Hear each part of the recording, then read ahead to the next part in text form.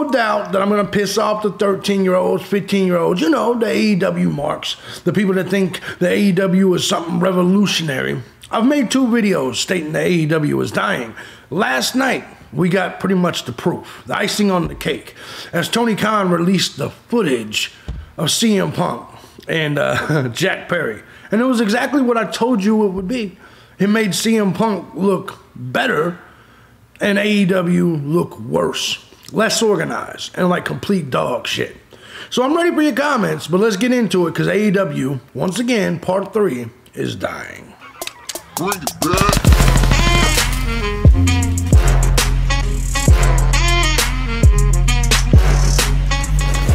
Now, listen, I want to make this clear. If you don't pay your own rent, pay your own mortgage, pay your own car note, if you got to write your name on the orange juice in the refrigerator, I don't want to hear your opinion. It really doesn't matter to me. As a 43-year-old man that's been watching wrestling my entire life, the opinions of some 13-year-old that thinks AEW is cool and revolutionary, it doesn't really matter. I get it. The AEW marks are going to come in here. They're going to talk shit. And that's a given. I understand all of that. You're going to throw insults. But at the end of the day, none of that matters because none of you are A, getting vagina, B, getting money, or C, know what the fuck you're talking about. I was here during the days, during the ending, during the demise of ECW, WCW, essentially the NWA. I know NWA is back, but you get my point. The death of the territories. I know when a wrestling company looks like it's dying. And not every wrestling company has the longevity that TNA Impact does, where it's able to somehow stay alive. Now, you may say to yourself, well, hey, Tony Khan's got money, so he'll be able to save it.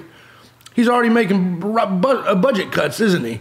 And if he doesn't get a deal from TNT, from TBS, from whatever that gives him a profit, the truth of this is it's not going to last. We all know this because he's spending like WCW without the ratings. Guys, I'm thejbgunner and this is Heel Nation. Before we get into this story, I want to say thank you to everybody that supports the channel. Any of my channels, regardless of platform, regardless of method that you choose, whether it's Cash App, Patreon, Venmo, PayPal. For 18 years, I've been doing this on the platform, and it's you guys, the Gun Squad, that's make this a real thing. I got a comment yesterday that said, you only got 600 subs. I'm like, yeah, this channel's brand new. Wrestling is a side thing for me. I do politics and shit. I've got canceled channels with more subs than your favorite wrestling YouTuber. I assure you. 3 silver play buttons, bitch. Trust me, I've been here a long, long time. But that's neither here nor there. If you two find my content valuable, feel free to hit the links down below. Support the channel. But let's get into this. Tony Khan, who realized that CM Punk made headlines, WrestleMania was making headlines, he came out and he said, I want to make headlines too. I don't have any big draws other than Edge and Christian, so I think what I'll do is I'll put CM Punk on my programming again and somehow get a draw. No, that's called hot shotting. That's Goldberg versus Hogan on Monday Night Raw. Not even that.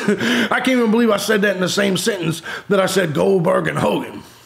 You had a backstage fight that made CM Punk look completely in the right. That showed us that everything that CM Punk said was actually the truth. Now, yesterday or the other day, I made a video saying, why on earth would, in a wrestling business, would you show someone from another company beating up somebody from your company? I understand that a lot of your fans are social justice warriors and complete pussies, but you got to remember, this is still pro wrestling. We want the tough guy. We want the CM Punk beating up Jack Perry. Not everybody thinks from a smart fan perspective, and they're like, yes, but that was technically wrong because you don't assault your fellow employees. Sometimes you do, motherfucker. And in the wrestling business, it's put in our face all the time. We got tag team people turning on each other. It's part of the kayfabe.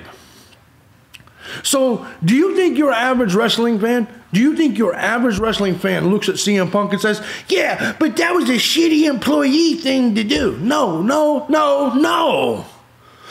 Because we have been conditioned to believe people fight their bosses and their fellow employees all the time because that's what the entire goddamn business is One WWE employee fighting another WWE employee. That's the nature of the goddamn business. You think we care if it's backstage or not? They run backstage segments where one employee fights another employee. But that's not real. So what? Your average wrestling fan is only watching it for the entertainment.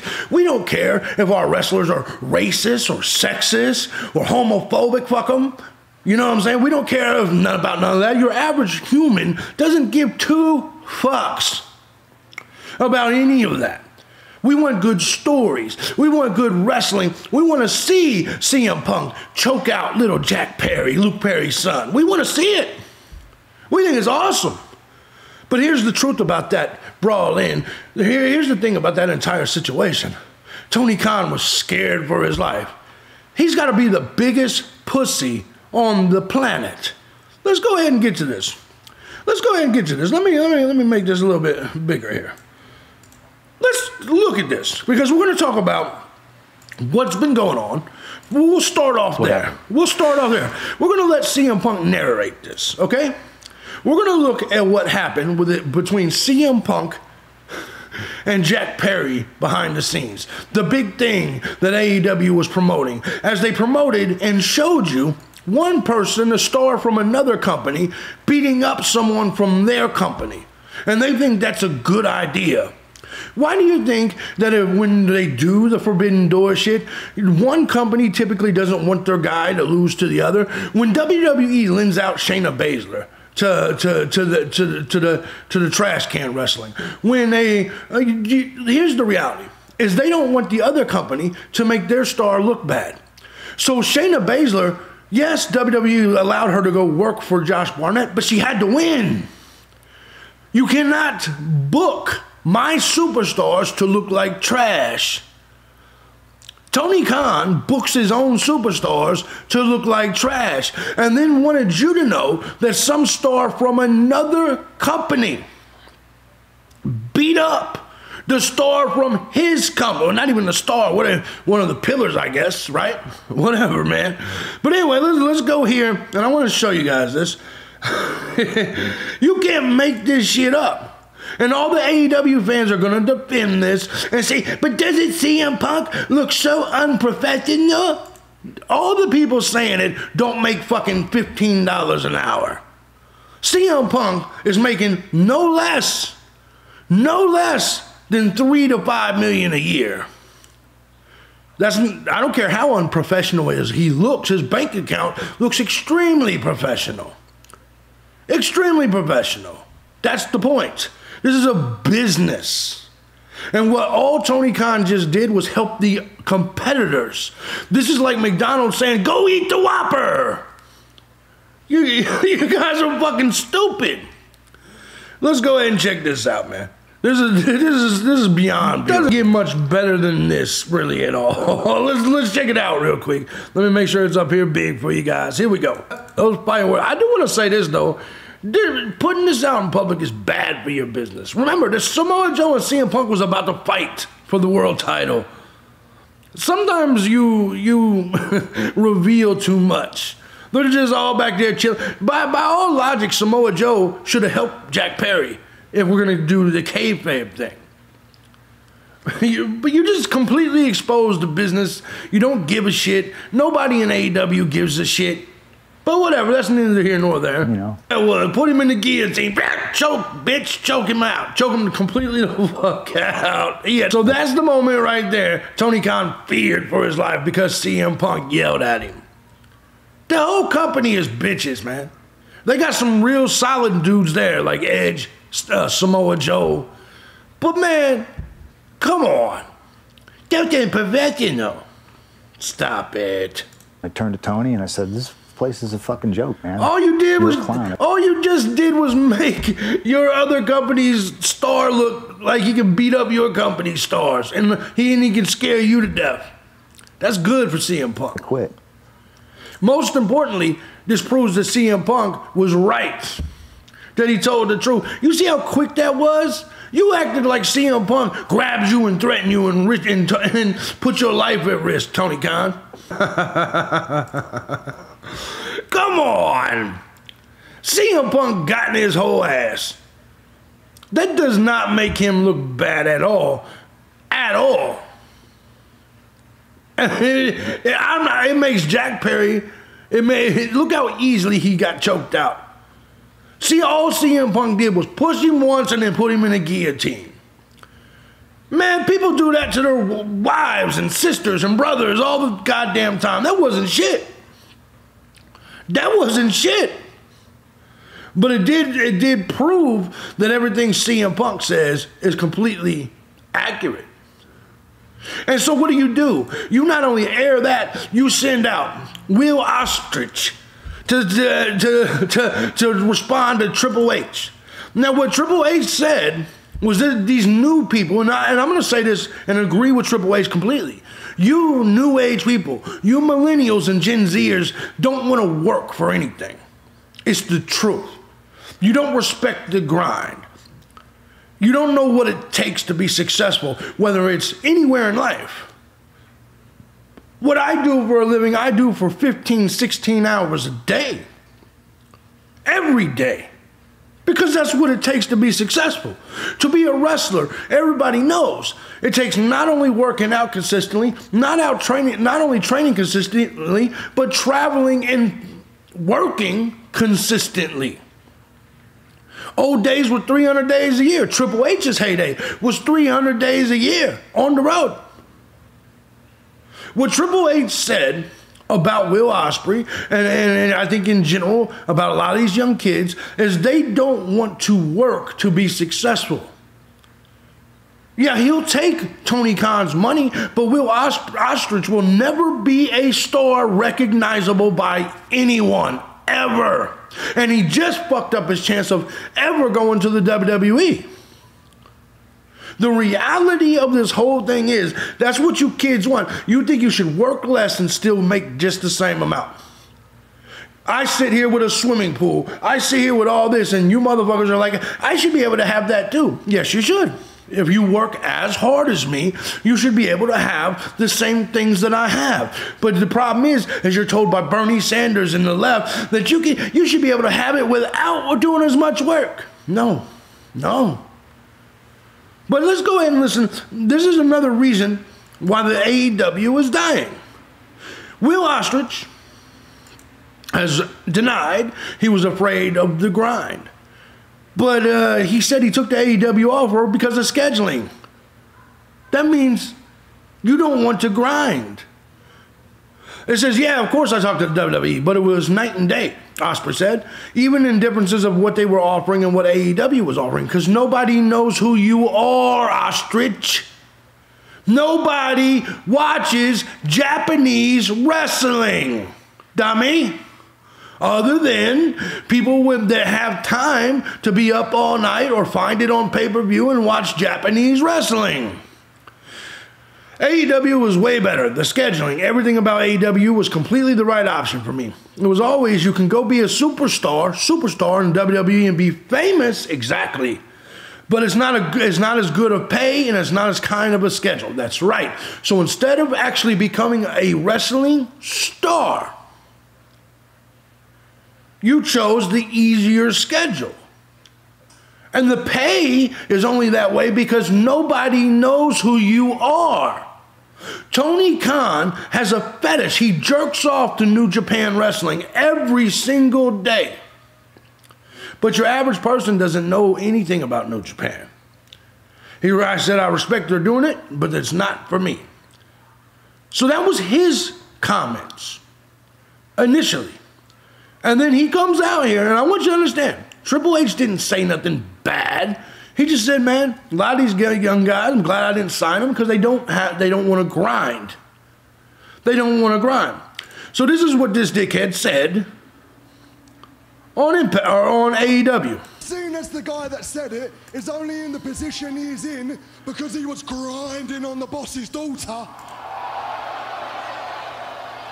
By the way, your typical American hates fucking accents. I will never listen to a Will Ostrich promo other than what we're watching right now because I don't want to hear you motherfuckers. I don't want to sit here and try to figure out what the fuck you're saying. And that's not anything other than just normalcy bias. And Americans know I'm telling the truth. I don't want to sit here and try to figure out what a Brazilian's saying or what a British dude is saying, because they talk different. I'm sure we talk different to them. I personally don't find foreign people's promos interesting at all, and especially British people. They don't sound intimidating. They just don't. Does Will Ostrich sound like an intimidating dude that can win a world title anywhere at anything? No. You're in America. If we had a British dude standing in front of our face talking like that, we probably wouldn't even hit him because we'd be laughing so hard trying to figure out what he's saying and trying to decipher the shit talking. And you can say that's racist, you can say that's nationalist, you can say whatever you want to say. Yeah, you'd be a goddamn fool. But the reality of this is most people are comfortable with their own kind of people. Americans want to watch American wrestling, not Japanese wrestling, and we don't want to sit here and try to decipher what Will Ostrich is saying every single time he talks. But he just ruined his chances of ever going to WWE here. In the position he is in because he was grinding on the boss's daughter. What a dummy. You are in no position to tell me what the grind is all about, my... Oh, sure he is. You understand that during Triple H's days, they traveled 300 days a year. You understand under Triple H's current position, he travels like that. You understand that Triple H, even right now, grinds far more than you ever will. Because the only difference between you and Triple H right now is that you go into the ring and do flips currently. I guarantee you Triple H's workout regimen right now, look at you and look at Triple H. Triple H's workout regimen right now is double or triple what yours is. No question, no doubt in my mind. With the bad heart. The only difference is you wrestle once or twice a month and do some flips for 10, 20 minutes, an hour, whatever. That's the only difference between your grind now and Triple H's grind, and he's not even in wrestling. But we go back to when Triple H made his name. Trust me.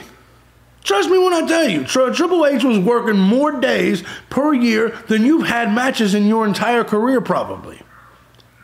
It's just the truth. But let's see if we can get his entire promo in here. Because this is what Tony Khan does. He sends his wrestlers out to do the talking for him. As if somehow this is going to somehow make things better. It makes you look worse, Tony. It makes you look worse. Well, no, I think we heard the important part. We don't need to hear the rest. Actually, because I don't want him to fucking copyright strike me. But the reality of all of this, okay, is AEW is doing this because they're having their lowest ratings in years. Just on the 4th of April, AEW Dynamite ties for its lowest ratings in years. You signed Sasha Banks, you signed Ostrich, you signed whatever the fucking other little Jap's name is running around doing flips that you gave a title to immediately. And your ratings suck because nobody knows what an ostrich is. 752,000 viewers, 0.23 rating. Not even the goddamn kids know what your ostrich is. And then the week before, 747K. These people are complete. Like the whole fucking thing, it's falling. It's on its way out. And you did this to pop a rating, and I'm afraid I got some bad news. It's not going to work. You can send Mark Henry on camera all day to talk about how he would beat up little Kairi Sane, and it still doesn't make Mark Henry look tough.